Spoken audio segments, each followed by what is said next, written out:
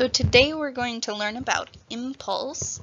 And remember, if you are a CFISD student, you have your access to your textbook 24/7 if you log on to the website.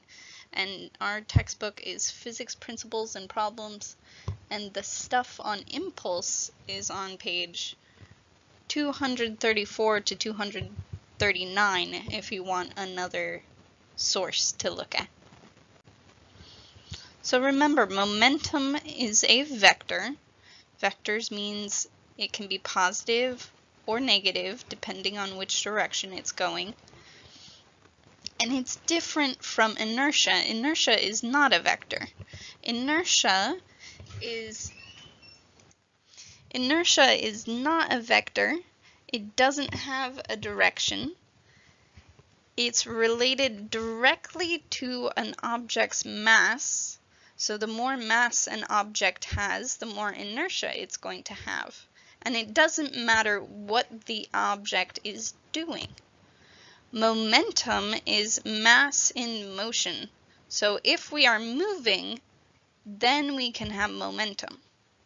So take a look at the two pictures of the freight trains. Both of them are very massive, so both of them have a lot of inertia. But the freight train that has momentum is only the freight train that is moving. The freight train that is not moving has no momentum. And the faster an object goes, the more momentum it will have. So something that's very small could possibly have as much momentum as something big, so long as the small object is going very, very fast and the big object is going very, very slow.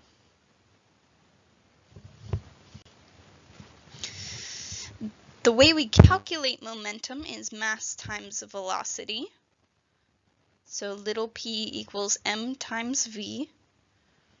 And if we want to change our momentum, a lot of the times, especially in high school physics, we aren't going to change the mass.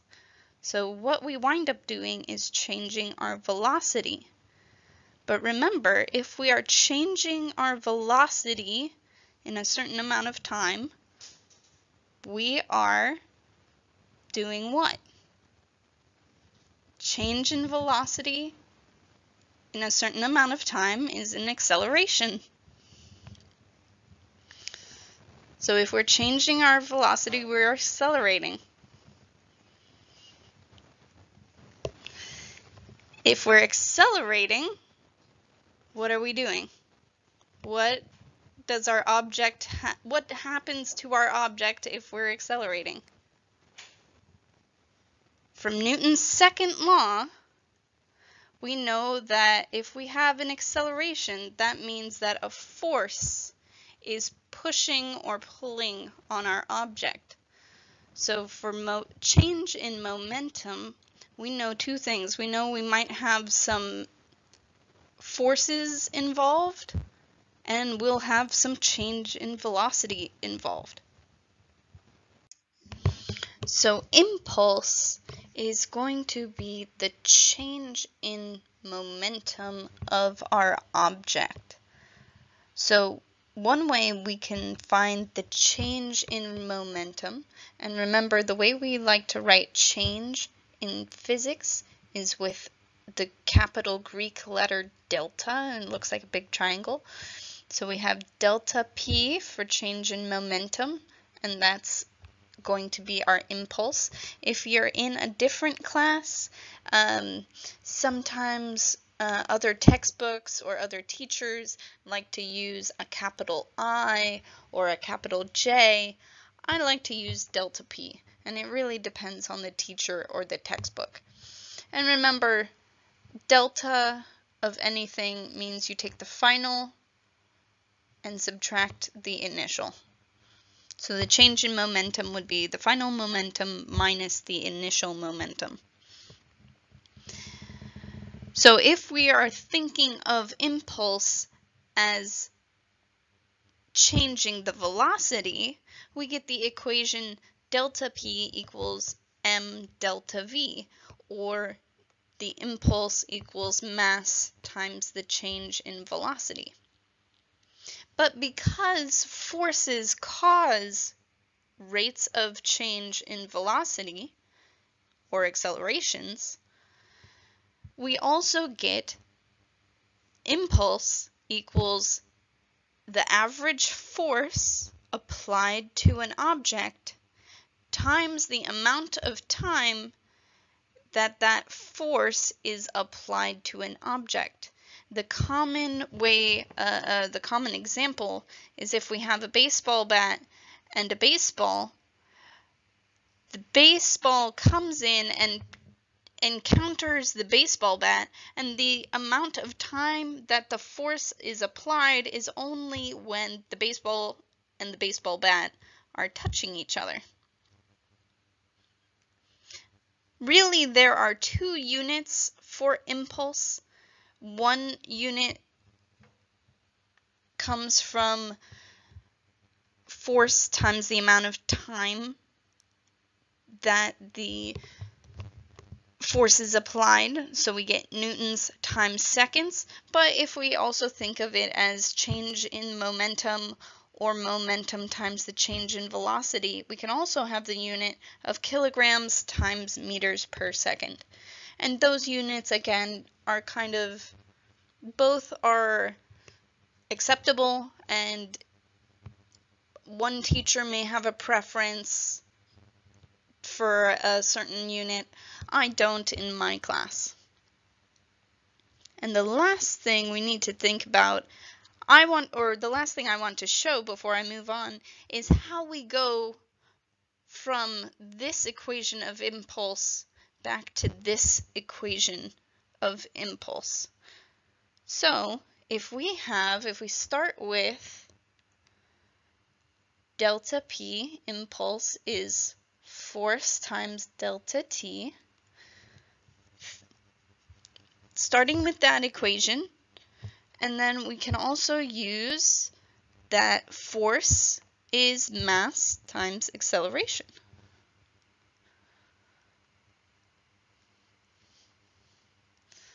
So this next equation is the same thing. We still have force times the time it's applied. It's just now we have mass and acceleration.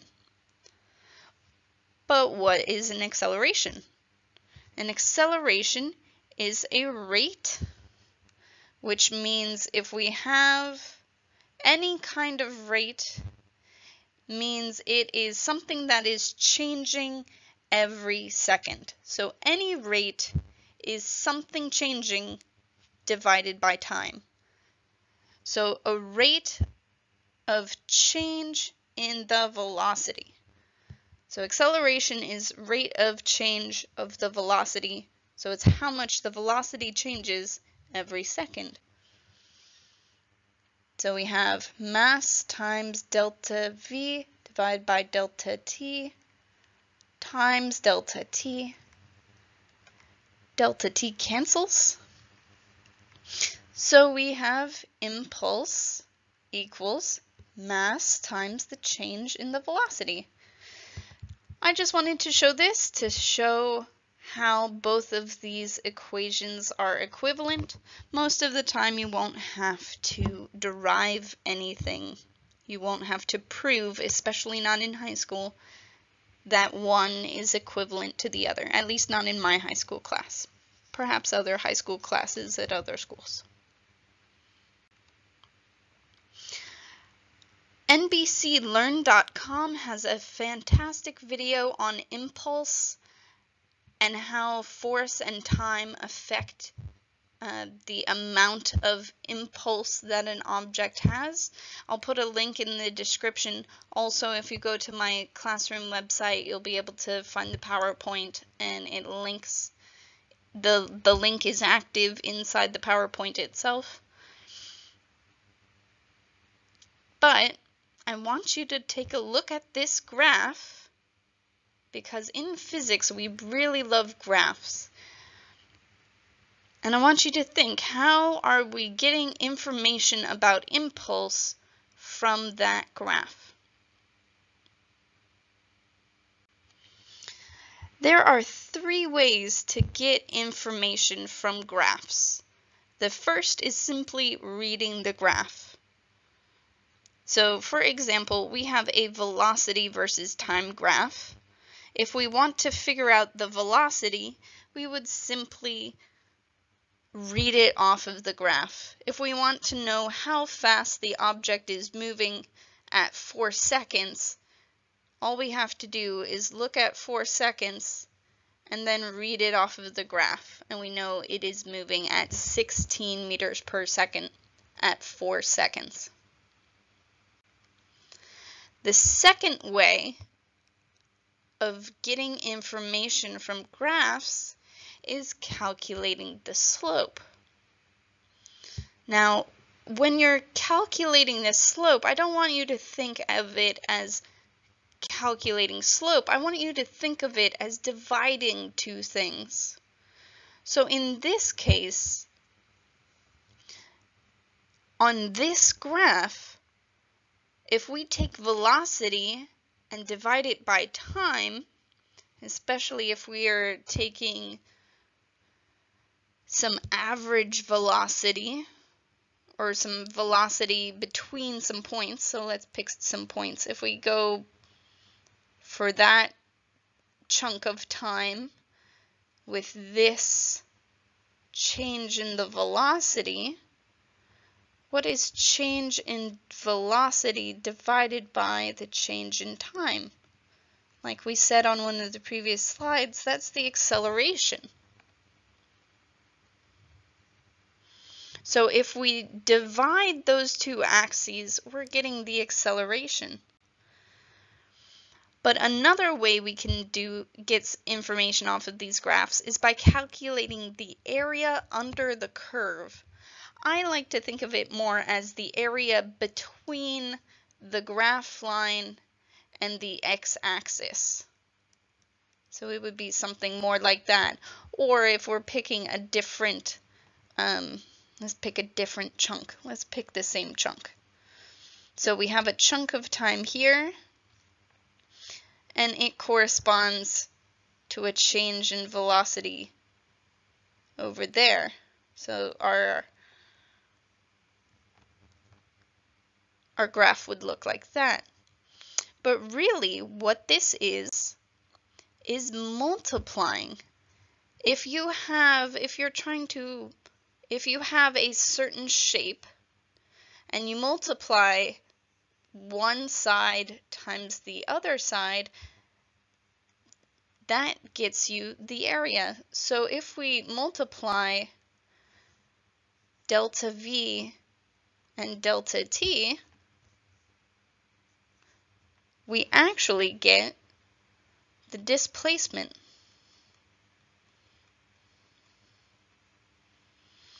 So graphs become really powerful in physics because of how many ways we can get information from the graph. We can read the graph, we can calculate slope, and we can calculate area. And when you're looking at a graph, the first thing you should look at are those axes. You should look at the y-axis and the x-axis, and you should start thinking to yourself, how do those things combine in such a way that I can get more information from them? Do I need to just simply read the graph to solve my problem? Do I need to divide them in order to get an equation that I'm familiar with? In that case, you would find the slope. Or do I need to multiply these things together in order to find some information that I need? So let's take a look at this graph. What impulse was given to this object between 6 seconds and 8 seconds? So from here to here, what is the impulse? Remember, impulse, we have two ways of calculating it, m delta v or impulse f delta t. In this case, we have a force and time graph, so that corresponds to the second equation. Impulse equals force times time. Those are multiplied together. So in this case, force times time, we're going to be multiplying on this graph. So between 6 and 8, we want the area that shape makes. So in this case, we take the area, and it's an area of a triangle. It's 1/2 the base times the height.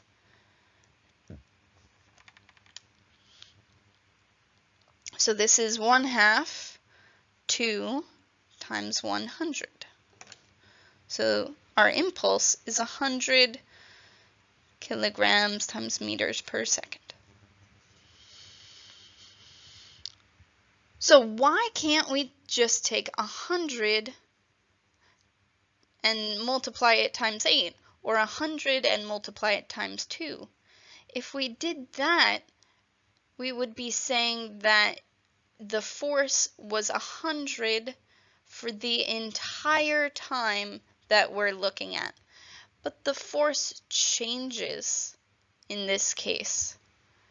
So when the force changes, we have to be a little bit more careful. A lot of times, a graph like this is going to, this looks like an impact of some sort. If something hits another object, it's going to kind of create a little peak like that. So it almost looks like something that's bounced off of something else. In AP Physics, or in university physics, we can calculate using integrals the area between that, but in high school physics, we just stick to simple shapes like triangles, rectangles, and trapezoids.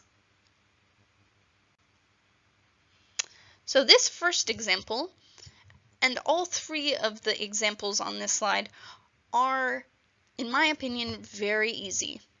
But physics teachers are very tricky, and there will be a couple tricks in amongst all the problems. But I have confidence in you. I think if you could pause me now, and you'd be able to solve all of them. But let's take a look first. Remember to draw a picture. Remember to check your units. And remember to check the direction of things before you start calculating. Pause the video and see what you come up with. Okay, so we have a 45-gram mass. In physics, we don't like to use grams. Grams are usually too small for what we're looking at. We use kilograms. So we have to make sure that that mass has the proper units. So we have a fairly small object traveling really fast, 42 meters per second. And this mass is 0.045 kilograms. What impulse is needed to stop that object? So just estimating beforehand, which way would a force and an impulse have to go in order to get that object to stop? It needs to move in the opposite direction. So we should have some sort of estimate in our head that our answer should probably be negative. So let's calculate it. We know we're looking for impulse, and we're given mass and velocities. So m delta v. And remember, delta v is Vf minus Vi. So we have 0.045 is our mass, Vf is the final velocity, and it's coming to a stop. So its final velocity should be 0 meters per second. And the initial velocity is given as 42 meters per second. So the impulse should be negative 1.89 kilograms times meters per second.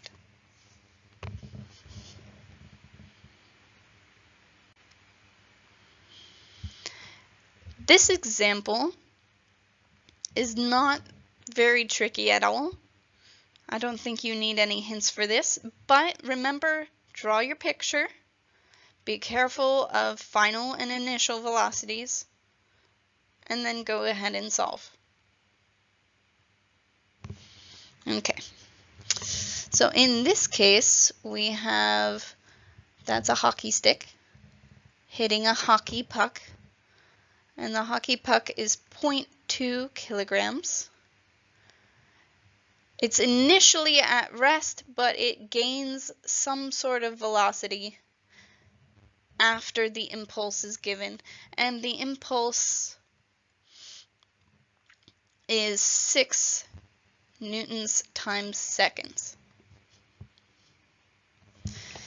So in this case, we're still going to use the same method to calculate impulse.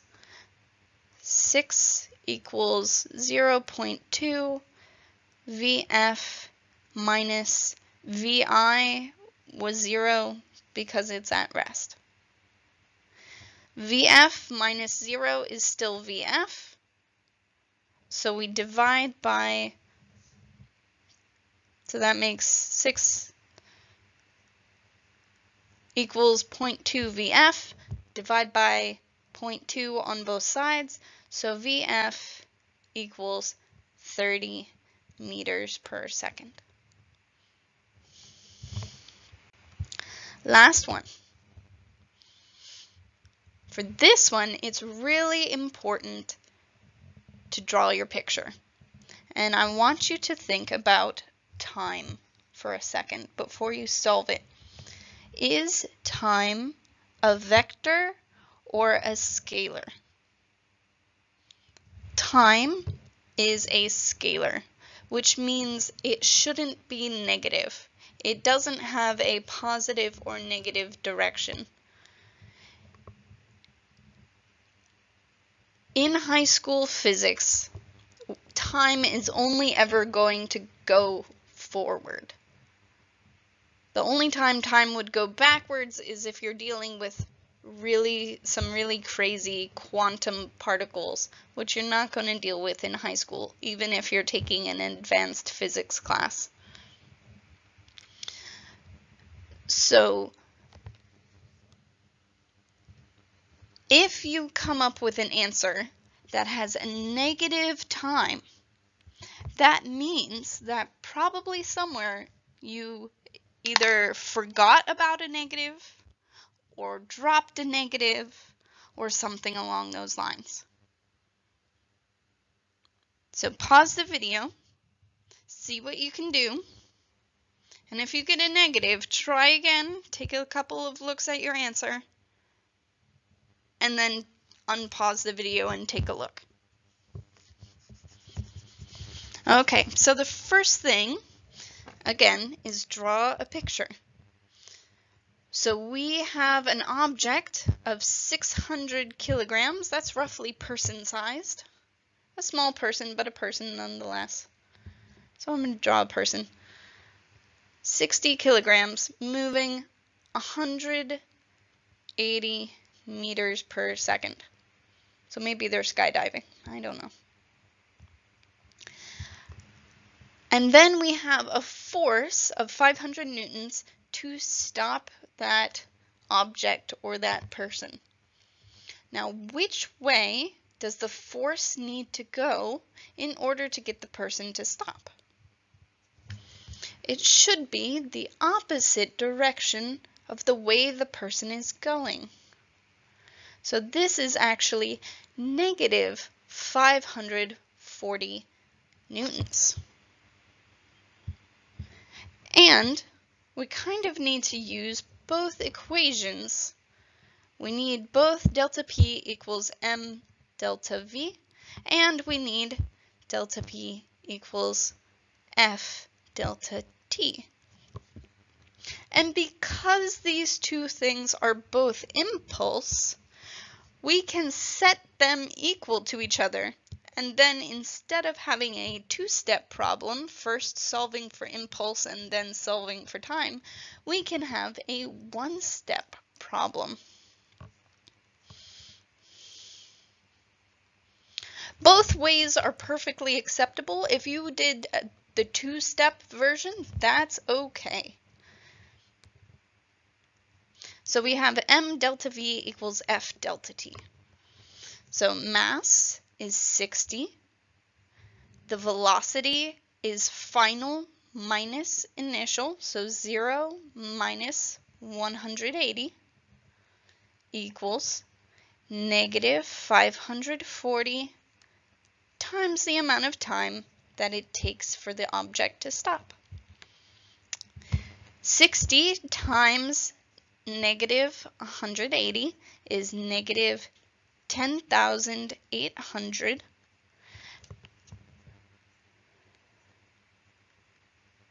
And then we need to divide by negative 540 on both sides. So we get T, or delta T, equals 20 seconds. That's the end of that. Our next video should include momentum at angles. So if we have a collision that's more similar to a pool table, where the balls can go off at any different angle, we can figure out how to calculate the momentum and the velocity before and after the collision for that. Hopefully these don't seem too confusing, and hopefully you got a couple good hints about how to solve these problems and how to look at graphs. Don't forget to join me